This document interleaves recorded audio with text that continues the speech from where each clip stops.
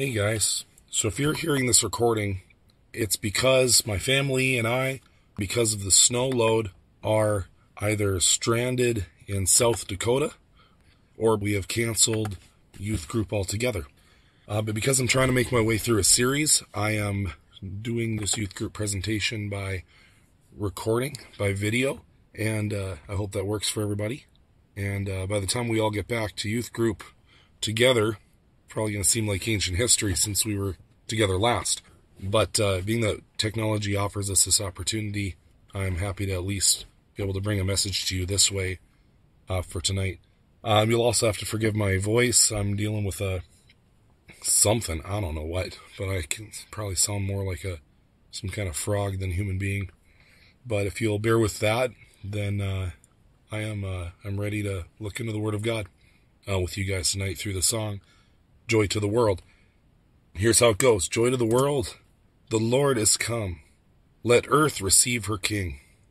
Let every heart prepare him room, and heaven and nature sing. This ultra-familiar hymn was first published in the year 1719. It was written by Isaac Watts. Isaac Watts was an English minister and a revolutionary hymn writer.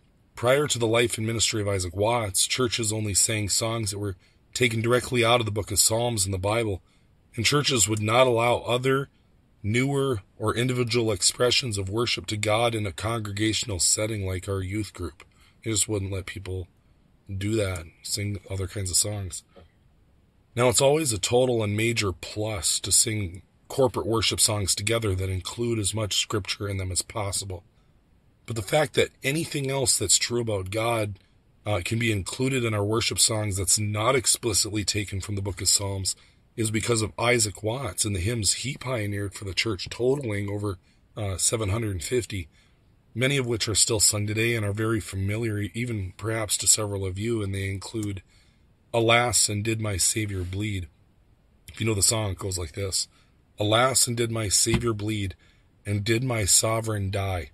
Would he devote that sacred head for such a worm as I? He also wrote, O God, our help in ages past, our hope for years to come, our shelter in the stormy blast, and our eternal home. And when I survey the wondrous cross on which the Prince of Glory died, my richest gain I count but loss, and pour contempt on all my pride. And of course, Joy to the World, which, by the way, wasn't one of those non-psalm songs I was talking about. It's based entirely on Psalm 98. So in unpacking this song over the next several weeks, we're really studying, quite literally, Psalm 98. Anyways, Joy to the World is currently one of the most widely published Christian hymns in the entire world. And it actually has been for a couple centuries, and it's been included in over 1,400 hymn books that have been published in North America alone. The significance of Isaac Watts' contribution to the church is so pivotal that the Lutheran Church recognizes November 25th as a special day on its liturgical calendar in memory of and in honor of Isaac Watts. And so with that, I'm pleased to introduce tonight the Advent holiday series of messages unpacking for our hearts and minds the infamous and cherished carol, Joy to the World, which begins once again. Joy to the world, the Lord is come. Let earth receive her King. Let every heart prepare him room, and heaven and nature sing. Before we go any further, let's just begin with prayer. Heavenly Father, I thank you for the words of great Christmas songs like Joy to the World. And last year, how we looked into the song, O Holy Night. Lord, you give us a vision, and you give us such poetic and beautiful words to get to know you and your word more. Lord, I ask tonight, and for whoever watches this and whatever they watch it on, Lord, that the words from this song would just come deep into our hearts, that you would make everything that would get in your way, Lord, that because of your beauty and your majesty and the reality of who you are and what you've done for us in Christ, that everything else would be counted as loss for the sake of knowing Jesus. And Lord, that this reality is spoken of very clearly in this song, and that as we continue to sing Joy to the World every Christmas, Lord, we'd be reminded of exactly that, of who you are for us in Christ. Lord, I pray for every heart and every mind that hears this message. Be with us, Lord, as we learn in Jesus' name. Amen. Did you know that this is not a Christmas song. Joy to the World was not written about Christmas.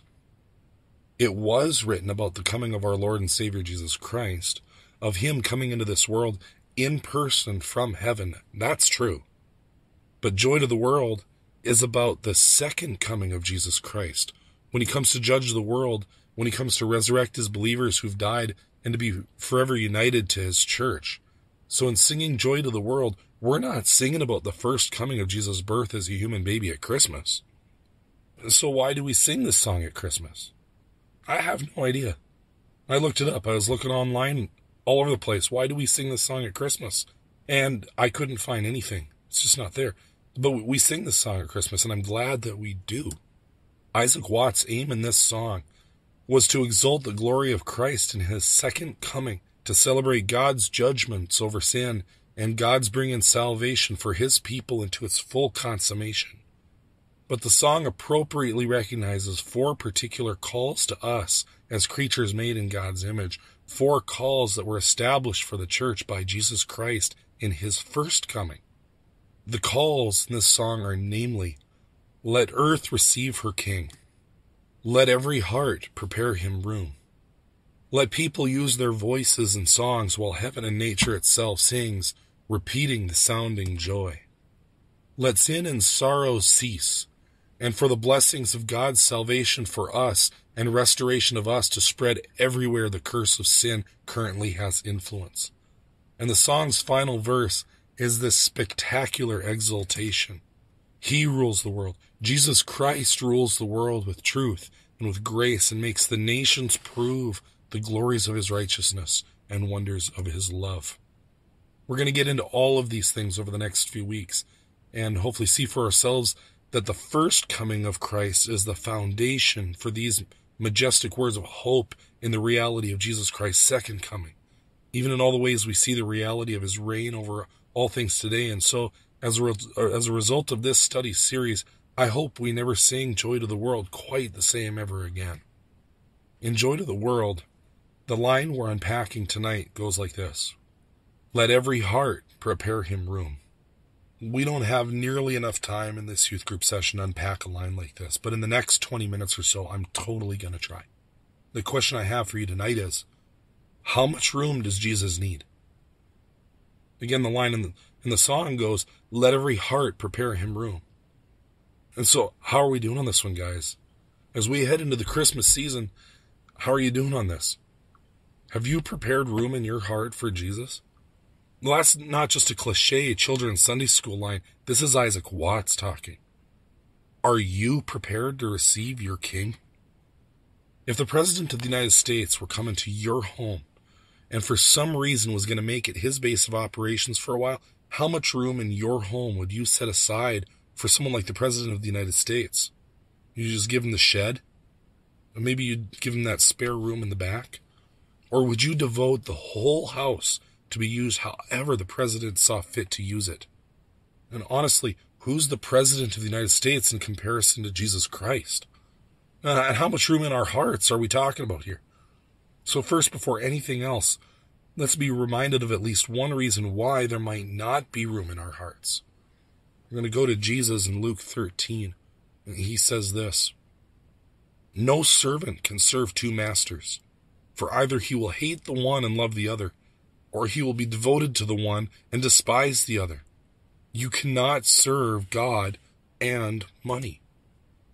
Now, in 21st century United States especially, it's pretty obvious that we have a societal complex about finances and goods, about food, clothes, cars, phones, and homes. Money, can't serve God and money. Money in this verse doesn't necessarily mean dollars and cents. Jesus is talking about the things of this world, about provision, about prosperity. 1 John calls it the cravings of the flesh, the lust of the eyes, and the pride of life. God promises us fullness of joy and pleasures forevermore in his presence. But when he calls us to devote ourselves completely to him and to abandon the pursuit of money, of provision and prosperity, our hearts don't expect only fullness of joy and pleasures forevermore as a result of that. We think fullness of joy and pleasures forevermore come from fulfilling our cravings. We think that pleasures forevermore comes from gratifying our lusts and from all that we own and from all the things that we're capable of. We think fullness of joy and pleasures forevermore in some way, shape, or form comes from money, or comes from this world's provisions and prosperity. And so we really do devote ourselves to that and not God, don't we? But believe it or not, giving our hearts totally to God does not automatically mean poverty or misery. In fact, there are people in the Bible that God deliberately raised up to be very wealthy people. So much so, in fact, that in the time that Solomon was king of Israel, gold and silver became as common as stone. Imagine that? That gold or silver became as common as just a rock you'd pick up off the ground. That's how wealthy all of Israel became. But here's the thing. If you read the account out of 2 Chronicles, God told Solomon to ask him for whatever he wanted, and God would give it to him. Can you imagine? Solomon could have asked for power and influence, like military power. He could have asked for riches, lands, prosperity of every kind, of any kind. He could ask for anything, even to be the ruler of the entire world. And what Solomon asked God for was wisdom. He asked God for wisdom. And we kind of think we know what wisdom means. That wisdom means smart. Wisdom means cunning or shrewd. Was Solomon really just asking God to make him more intelligent? Like, just make him smarter? No, of course not. In Romans 12, the Apostle Paul exhorts us to be transformed, to become something that's eternal and not doomed to the fate of this world. To do this by renewing our minds so that by testing we'll be able to know God's good and perfect will. 1 Corinthians 2 teaches us that the mind we're born with thinks only about worldly things, but that God, through His Spirit, gives us the very mind of Christ, tuning our very thoughts to God's own thoughts.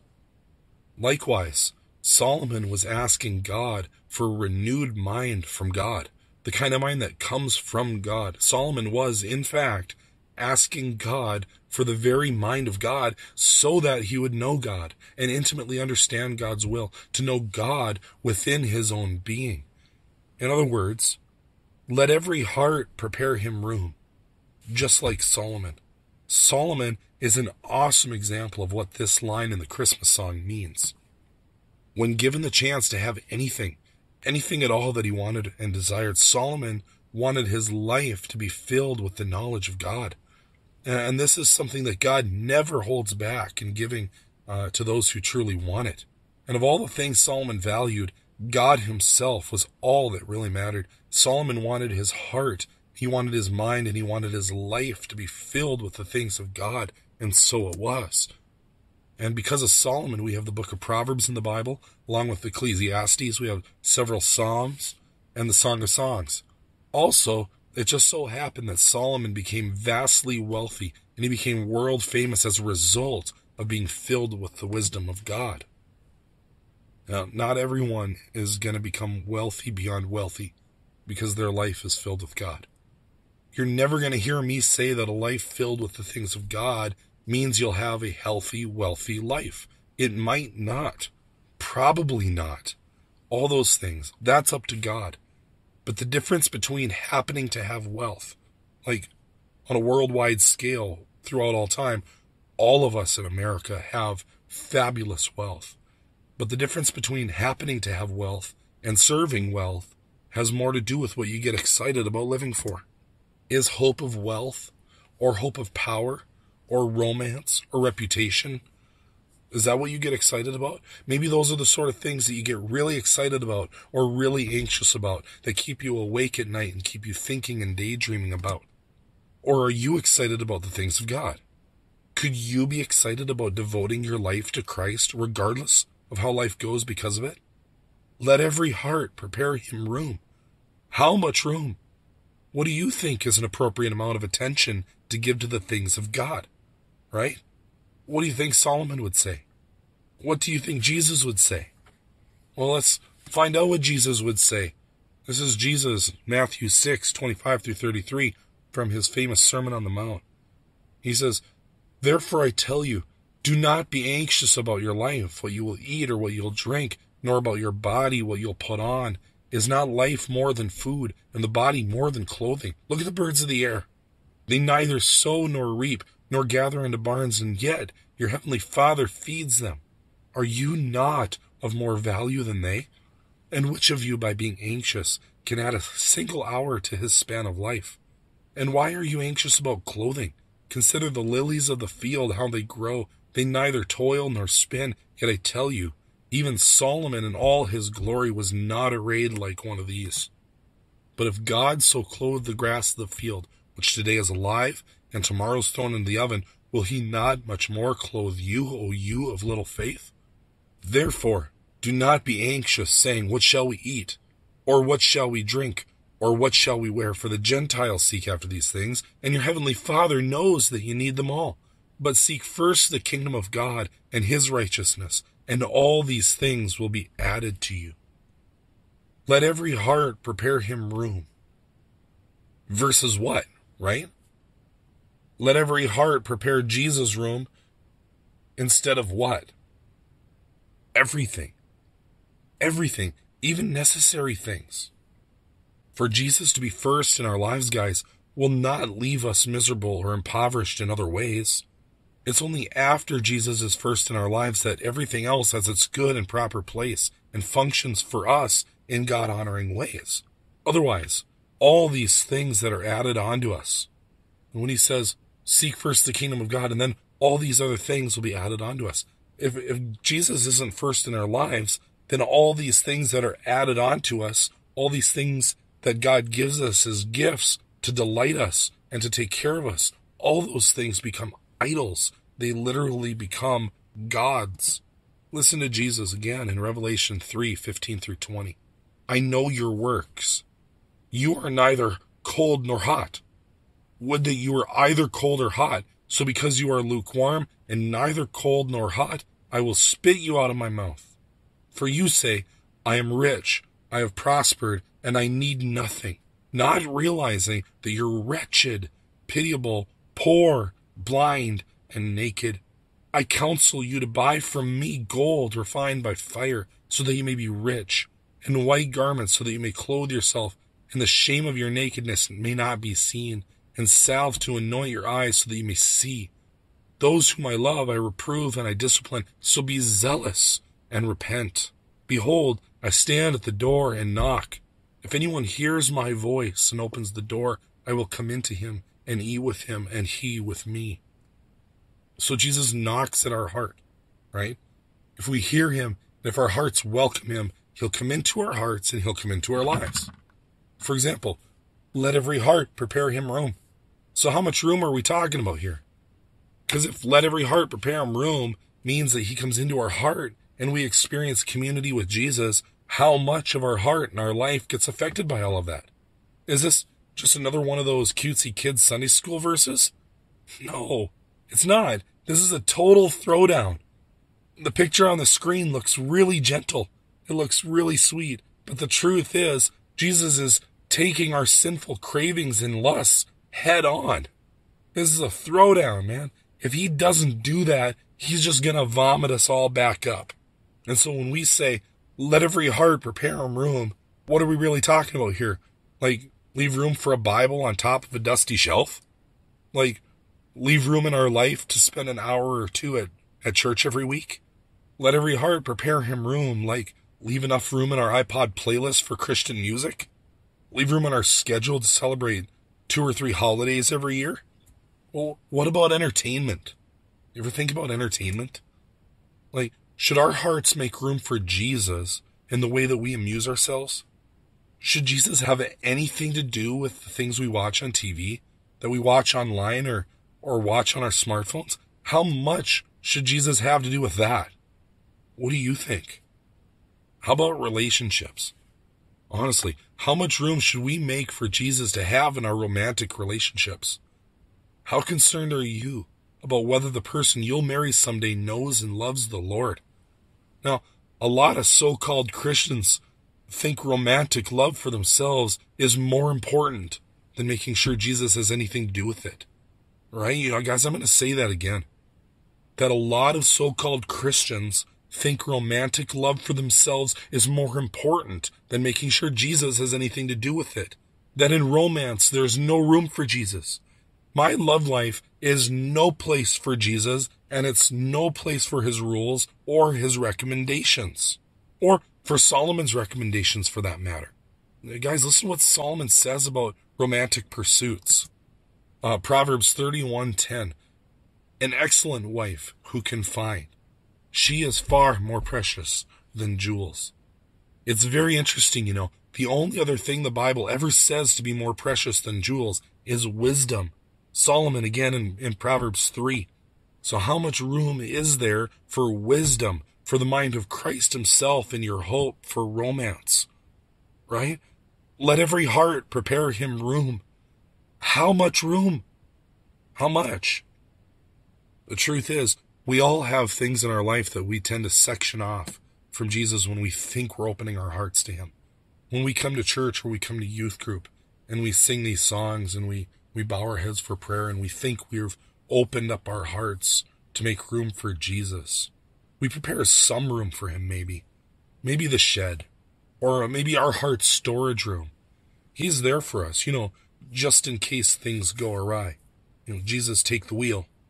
Or we leave enough room for him, like we give him the spare room in the back corner of our heart that we don't have any other categories for, right? That room isn't really for anything else. It's like for religion. What's that? That doesn't have anything to do with the rest of our lives. Religion doesn't really have anything to do with our real lives. It's just this meaningless spare thing I better keep around because of whatever. And so there's a room in my heart for that. Just like there's a room in your house for just a bunch of junk. In reality, God is infinite and he's eternal. And the Bible says that God is a consuming fire. And he gave Jesus Christ to the church, which is his body. Literally, we who love Jesus are the fullness of him, or the fullness of God in Christ who fills all in all, according to Ephesians 2. Can you imagine devoting 100% of your life to the things of God and specifically to the church? Well, the church is the fullness of him who fills all in all. Let every heart prepare him room. How much room are we talking about? What is an appropriate amount of room in our hearts and lives to set aside and to devote to the things of God, to devote to his church and to devote to his kingdom, and in all these things to Christ himself, who for the joy of bringing us into his glorious presence forever, in the greatest expression of love ever, left his place in heaven and took our place in the judgment of God over sin, and he died. Believe me, God himself prepared all the room in his heart for every single one of us when he left heaven to take our blame for sin and die on a cross. And then he rose from the dead so that we might be united to him in his death, but also to be united to his resurrected life and to live in the light of his glorious presence both now and forever. God has prepared all the room in his heart for us. So let me ask one last time, how much room in our hearts should we want such a God to have? We all already know, don't we? All of it. We should want God to have all of it. But honestly, we either want God to have it all or none at all. If we want God for any good we get from God other than God, then we're still serving two masters. And even hoping that God serves money too. The cravings of the flesh, the lust of our eyes. We hope that God serves our provision and our prosperity too, and that he'll help us out with stuff like that here and there. When we pray for stuff, that's the stuff we're praying about, if we're honest with ourselves. And for most of the world's people throughout all time, cravings, lust, provision, and prosperity, that's all that we want God for. Otherwise, we usually treat God as if he's of no other use at all to us. But if what you want really is God, then God will give you God. He'll fill your life with his spirit and even give you his own mind. And when you have God, you not only get 100% of what God knows is good for you, but you'll eventually get 100% of all there is. Jesus said in Luke 12 that it's God's good pleasure to give us his kingdom, that he's happy to give it to us in all the ways that he's given it to Christ. All that there really is for our hearts, guys, is fully found in God, and only through his Son, Jesus Christ. If it's God you want, then prepare him room. Lay aside every weight and sin that clings so closely. Count everything as loss for the surpassing worth of knowing Christ Jesus our Lord. Psalm 16:11. You make known to me the path of life.